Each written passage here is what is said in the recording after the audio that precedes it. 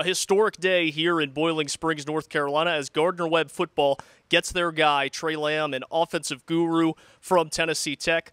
Coach, walk me through this whole process and how you got here and why Gardner-Webb was such a nice fit for you. Well, you know, the process has been a little crazy because it's going quickly, and we have our first child was born about 10 days ago. So it's been difficult, but it's been a great transition. The people here have been unbelievable.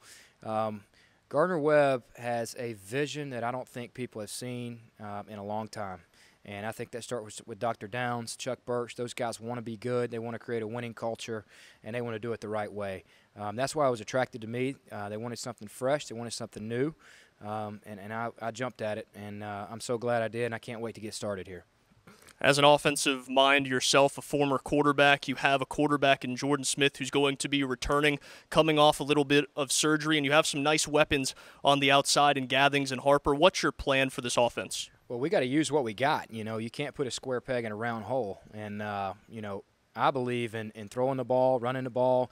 I want to make them defend 53 1/3 yards. I want to make them run side to side. I want to use motions, formations. I'm not scared to throw the ball deep 15 times a game, and I'm not scared to run trick plays or try anything new. So we want to create as much juice and energy as we can on offense, but we also have to be very good on defense and possess the ball and make sure we're not leaving them out there all game as well. So defensively, I want to create turnovers, keep the ball in front of us, stay above the cut, and get after the quarterback. Those are some of the things I believe in. So.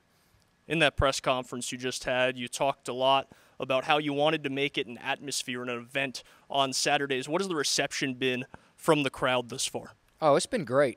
It's just going to take some action. You know, you could put family on the back of a T-shirt. That doesn't make you a family. You got to act it out. You got to be doers of the word, as the good Lord teaches us. And we got to give them a product they want to see, and continue to come to games in October and in November.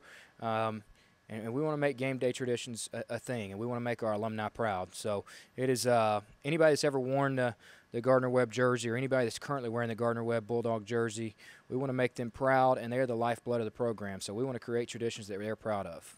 Speaking of tradition, the culture that you're going to bring into this locker room, onto the field on Saturday, into the stands, what does that culture look like?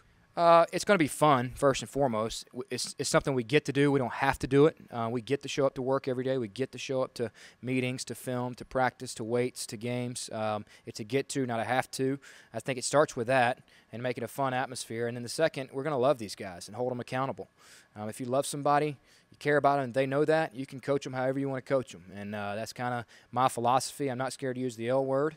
I think the power of positive thinking is very powerful, and we're going to use those two things, love and positivity, to get our culture going. And finally, Coach, how does it sound, head coach of Gardner-Webb football, Tre Lamb? It sounds great. We got a lot of work in front of us, but I'm so thankful and humbled. The good Lord's blessed me, my family. I'm so thankful for that. So I'm excited to get started. So let's get it done. Well, guys, you heard it here first from the new head honcho in Tre Lamb. For more information about him, this hire, and the press conference, check out gwsports.com.